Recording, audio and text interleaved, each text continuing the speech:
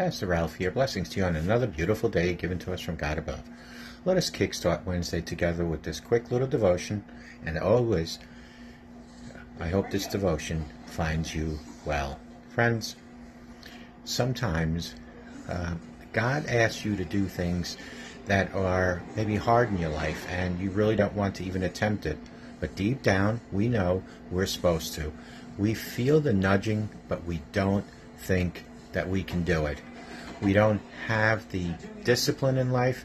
It's easy to talk ourselves out of doing anything. But Paul said in Philippians, God is working in you, giving you the desire to obey Him and the power to do what pleases Him each and every day.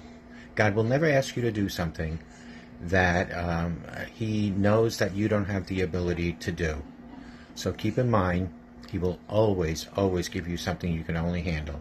He not only gives you the desire, the nudging, the challenge, but He gives you the power to obey Him each and every day.